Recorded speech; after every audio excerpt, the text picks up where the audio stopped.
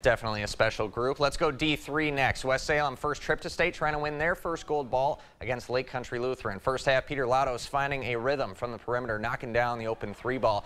Later, the Wisconsin commits Luke Hurdle with the steal here. In transition, going to dish up to Noah Howard for the transition layup. Panthers led by 2 at halftime in this one. Second half, they're driving inside, eventually get it to Brett McConkey, the strong junior, for the 2 in the paint. Minutes later, Lightning tried the long pass, but Lotto's in transition, the rejection from behind. Lightning did find a rhythm, though, in the second, taking a big lead. Lotto's trying to pull the team back with another 3, part of his 23 points, but it wasn't enough as Lake Country Lutheran earns their first ever state title. We're going to comfort our seniors right now and get through that, and then we're going to be ready to work hard.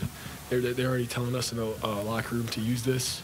They're saying use this right now, this pain, and we're going to be hungry, and we're going to be back here. We're going to be ready.